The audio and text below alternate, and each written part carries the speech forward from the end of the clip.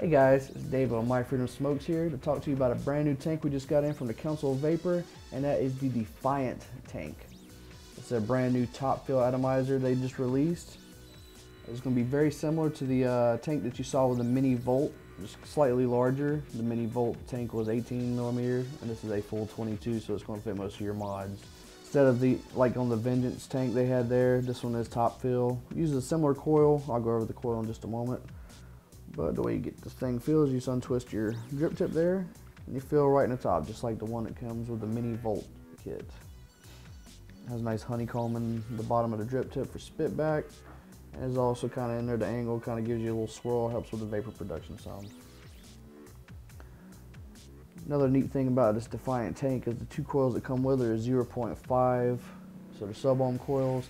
And they have a ceramic wick instead of a cotton wick, similar to like the Vapresso Target we covered recently, and some of the other ceramic coils are out there on the market. So you get a much more pure flavor on there, and they do last a lot longer than a standard cotton wick coil will last. And if you'll notice, compared to the Vengeance coil, these have the red rings on there, just to kind of show you that it's a different coil. This is a ceramic wick coil. There's a vertical coil inside, wrapped around that ceramic. All the ceramics around the vertical coil, and then they got a little sheet of cotton, like almost like a cotton paper around the outside to kind of help with the wicking and pulling the moisture to the ceramic and the coil itself. Those are 0.5. They do have some interesting information on that in the book. It says, while the coil can handle up to 75 watts, recommended wattage is about 40 to 60 for optimal performance. I'm running mine at 50, and it's been doing great for me. Great flavor, it's put on great vapor production. Really taste the liquid. I'm not tasting any of the cotton or anything like you would with a normal coil. You know, you have a little bit of a setup period. You gotta wait for everything to kick in and the juice to get fully saturated before you taste it. This is almost immediately after I put the first bit of liquid in there, I was tasting just pure liquid. It was just great. I really enjoyed my liquid I have in there, and I'm not having to worry about tasting anything else other than the liquid itself.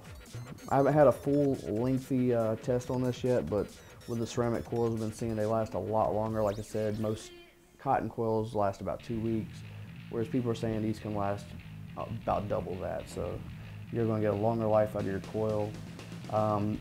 The Defiant will take the regular Vengeance coil, so if you want to use the 0.2 Vengeance coils or the 0.8 Vengeance coils, depending on your particular likes, you will be able to use those coils.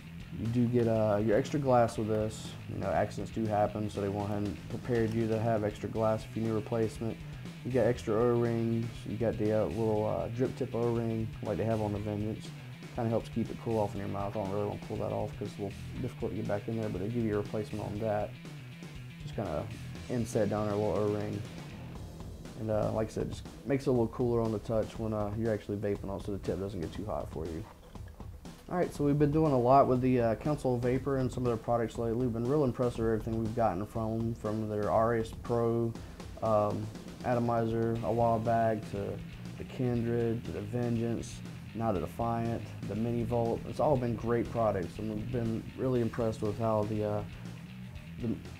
just the way everything's put together. Everything threads in perfectly. It's just great piece of work on all their devices and tanks and everything. This is definitely another one you may want to add to your collection. If you like the Vengeance, I'm sure you'll love the Defiant because it does have the top fill option add on there, which is a nice convenience factor. Instead of having to remove your tank every time you want to add liquid, simply unscrew the top and fill it up. It does seem to hold a little more liquid in the Vengeance. I haven't taken the time to measure the difference in there. I'd say this one probably holds about 4 milliliters. I may be wrong, but it does seem to hold a lot more liquid than the Vengeance itself does.